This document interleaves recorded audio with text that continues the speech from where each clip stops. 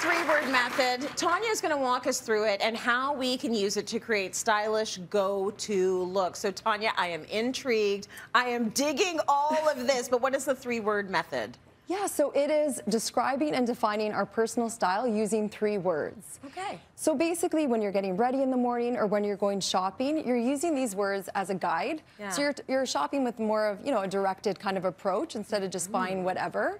And it's really those pieces that make you feel like your most authentic self.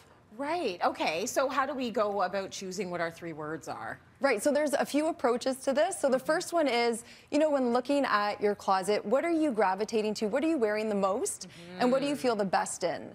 And then how would you describe those pieces in 3 words? Okay. So that's approach number 1. Yeah. The second one is, how do you want to project yourself, right? Like, what kind of image are you putting out there? Yeah, yeah. How do you want people to see you? Is it relaxed? Is it professional? There's obviously a lot of adjectives there. Yes. And then the third is thinking about your lifestyle, because that is a huge consideration. Right, what's functional? Exactly. And then for those who maybe are having some trouble finding those words, it's really helpful to just online pull up a list of adjectives and then see what's speaking to you by looking at those. Very cool. Okay, so it's almost like having a vision board for your style. Absolutely. And then that will guide you for whenever you shop. You're going to show us this method in real life, but we have to talk about your look.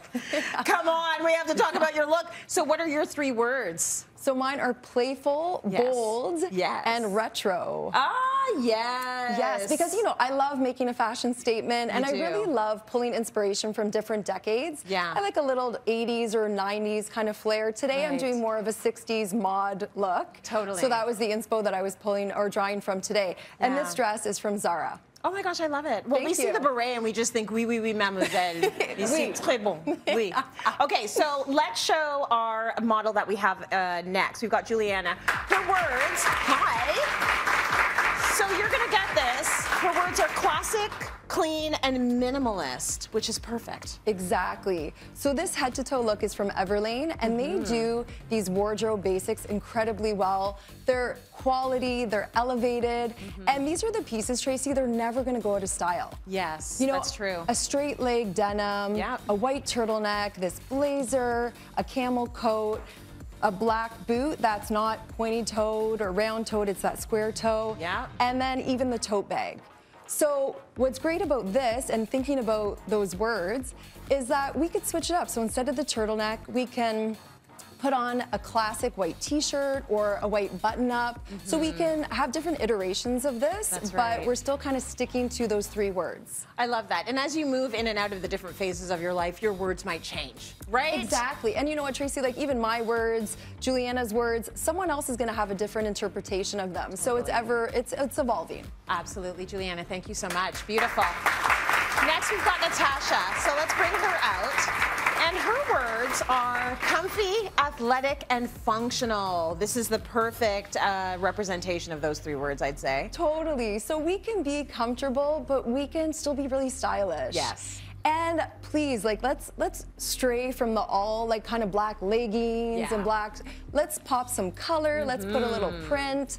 I love this look. This is from Reebok Canada. Yeah. And this is also, speaking about retro, this is kind of like an 80s, 90s oversized color block. Yeah. Right? And the sneakers are so comfortable. We can run around all day. So this can take you from, lunch to the grocery store, the gym. You can go a lot of places in this look. Yes. And Roncy packs. I've talked about them before. The fanny pack is from there, and then you're hands-free, and you could do all the things. Very cool. She can just do a cartwheel if she feels like right now. And listen, we know Natasha, and she's she's a bold personality. Absolutely. This look fits with who she is. Natasha, thank you so much. Thanks, Natasha. Really good. Shivani is next. So, Shivani is giving posh, polished, sophisticated. Those are her 3 words. Absolutely. Right? Yeah. Yes. So we have, our own posh spice here today. That was kind of what I was keeping in mind as I was pulling a look here. And this is all from Winners. Okay. I love this dress. So I'm just going to reveal it. Is it a dress? Here. So it's a dress. Oh, I know nice. it looks like a top and a skirt. Oh, it's a cool. one piece. Yeah. If I told you the price that I found it for and what the designer name is, really, mine would be blown. Okay. So I'll just keep that element of surprise there. But yeah, fantastic price point. And then, this oxblood suede suede or faux suede jacket on top that we just draped over her shoulder. It's beautiful. And we're keeping it, again, very posh and classy and clean with the sheer tight, and then a black pointy-toed heel, which is always like very posh. Right? It is very posh, head to toe. I feel like that's so not me, but for the folks that are looking for sophisticated and polished, this is it. Like head to toe. You did very well with the words there, Tanya. Thank you for that. Now we know that, yeah, you can give her some love. That's so cute. Yes.